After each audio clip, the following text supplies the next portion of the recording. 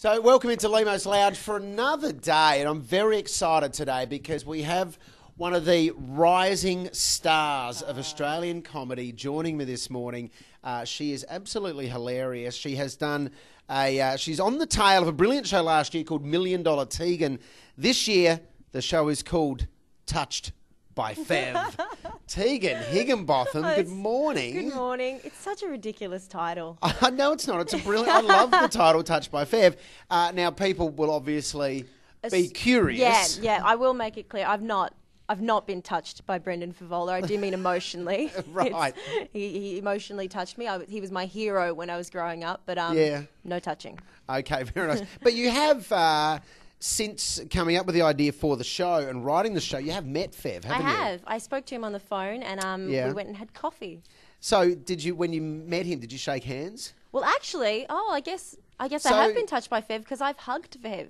Oh, hello. It was a very. Did you keep your distance? Was it a tight It was like embrace? one of these ones. No, it was an in public, people watching, totally above the now board. It's getting. There were people watching. Oh God. It's weird. Yeah. No, it was a lovely hug.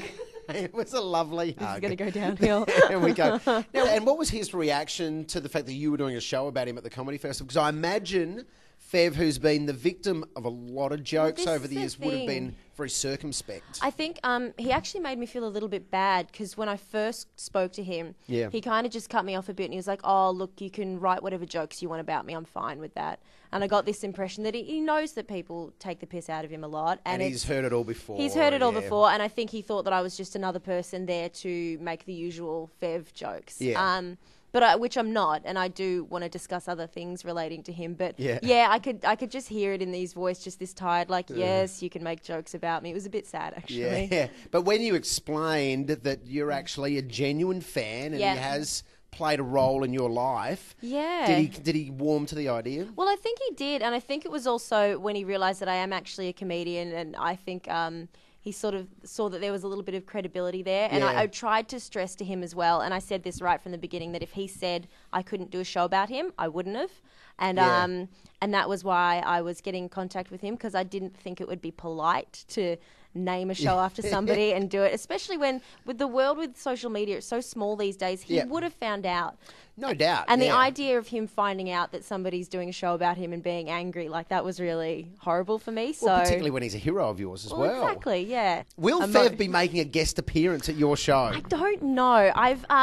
I asked him if he'd like to come, and you know my room. I'm performing at this place called Spleen. It's very small. Yes. And Fev said that he'd feel weird seeing the show, and I completely understand that. Absolutely, yep. So if he doesn't come, I won't take that personally at all. But now that I'm into it, I kind of want him to, a little bit. Is there somewhere you can hide him for the show and then surprise people with him? Well, there's not much of a...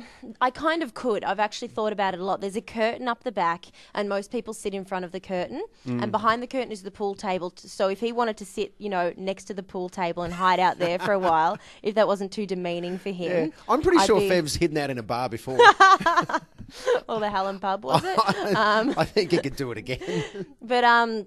yeah, I'd be very happy to have him, but I haven't heard from him since I've started the show. I sent him a nice review that I got, which kind of pointed out that I was nice to him, and I was like, see. Well, it is 4.5 stars in the Herald Sun. It is a brilliant show that you absolutely should see, not just for Fev fans, not just for Carlton fans, but for comedy lovers and for anyone who's had a hero in their lives at all. There are connection points right through, because you talk a lot about having heroes and I do. people Well, you I look had up to another hero, Harry Potter. Which goes hand in hand with Brendan Favola, I think. So, yeah, anybody who's had a hero, you will find something in the show. The show is called Touched by Fev. Tegan Higginbotham, thank you very much. Thank you.